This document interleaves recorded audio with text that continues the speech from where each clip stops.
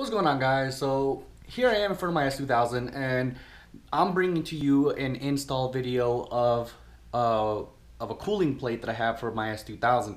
Now most S2000s already come with I guess you can say like a diverter that brings more cool air to the intake system, but mine, as you can see, doesn't have it. It would come about right here and it would push air up here into towards the intake system, but mine doesn't have that. So because mine doesn't actually have it, I bought it like that from some guy up in Phoenix area. I have to kind of improvise and do something about that. So for now, I'm eventually gonna buy that OEM part because it's kind of necessary, even with this cooling plate that I have on. But with this cooling plate, it's kind of a little bit better than nothing, seeing as it actually will divert a little bit more.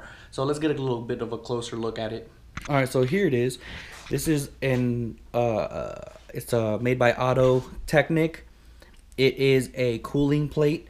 As you can see, this is the front of the vehicle on this side, and it will basically, through this little channel area, would bring air into the intake system of the S2000.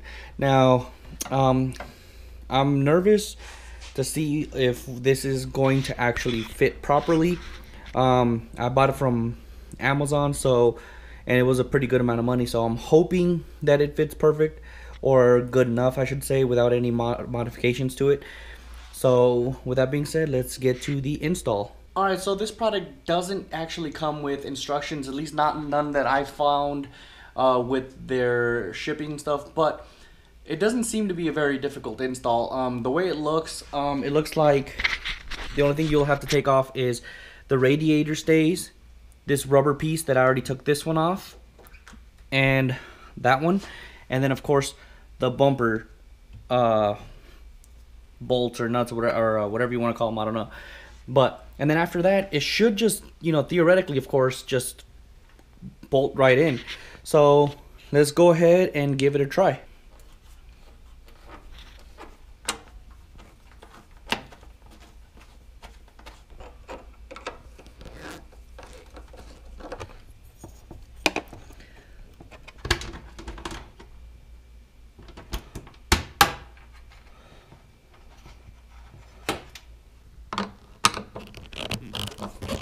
Alright, so here it is, the finished product.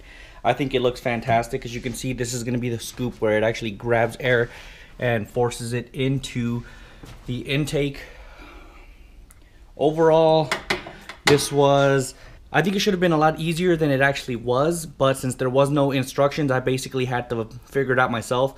I was trying to put this cover, or cooling plate if you will, over this piece right here, and come to find out, it was not going to work that way.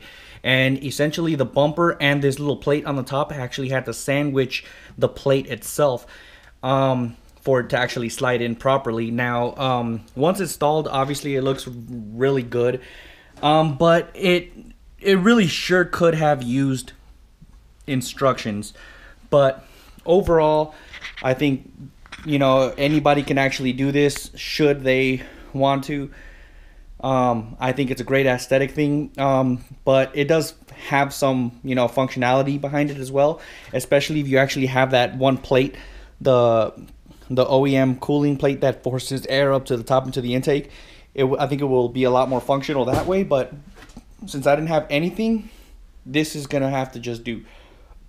Now, to me, it was a little bit more difficult as well, mainly because it's really hot today and I'm in my garage and I have no ventilation.